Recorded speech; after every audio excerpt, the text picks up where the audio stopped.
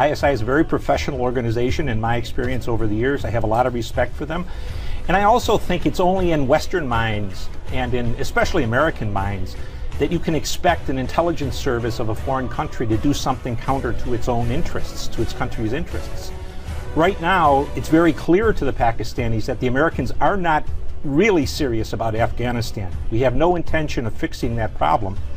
And we've invited the Indians into Afghanistan, so Pakistan is now sandwiched between the Indians west and east.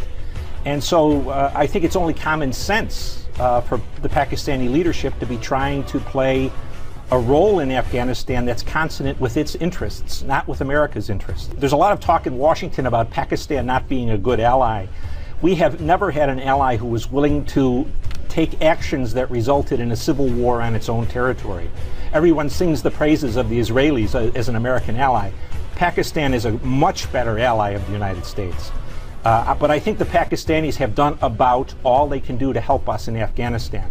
If the Afghanistan problem is going to be solved to the interests of the United States is going to have to do it.